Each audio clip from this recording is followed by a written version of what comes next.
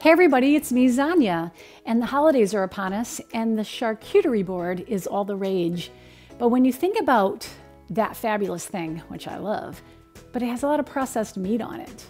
Prosciutto and salami and ham, and does it have to be that way? And then cheese. Well, some cheese with the proper balance of other things can be good.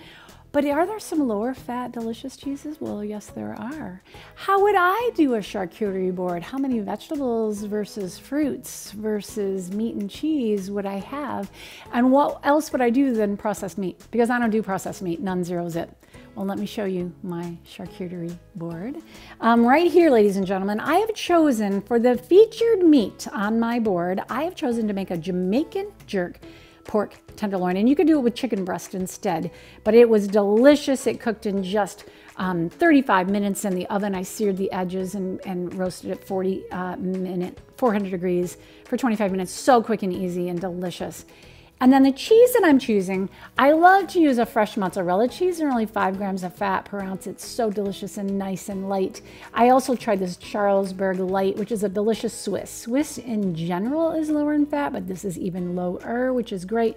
And then this is a Cabot. I love Cabot from Vermont. They make the most flavorful cheeses. This is a light sharp, and it is just distinctively wonderful and sharp. And so those are my 2 cheeses that I have here. I have my cheddar here and the Swiss here.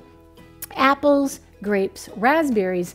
These are artichokes marinated from a jar that I added here. The highest thing in antioxidants, ladies and gentlemen, artichokes. Always include them. Cranberries and some figs. I picked up these Mission figs from Aldi. They're so nice and lovely. And olives, both green and black Kalamata. They're very signature. I have just a few. I don't have a lot because I'm not crazy about olives, but I like a little bit. And the 2 cracker choices that I chose, I went with this. The ingredients are quite clean and good. I have a row of these on the side right there. But I also found these at Aldi. I'm really loving these. They have 2 different varieties, and I used these. And these were from Aldi, clean ingredients, so I have those.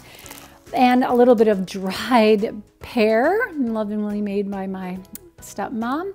And we have some nice, deep, dark mustards to flavor our little crackers, and to put this all together, whether you use the apples, the crackers, the nuts, you put it all together. And of course we have dark chocolate, and I went with green and black organic, nice little squares of dark chocolate.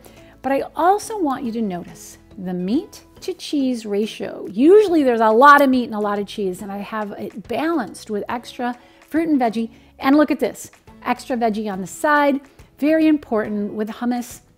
I will tell you, this, ladies and gentlemen, is a healthy way to do your charcuterie board, and I hope you will enjoy and do the same.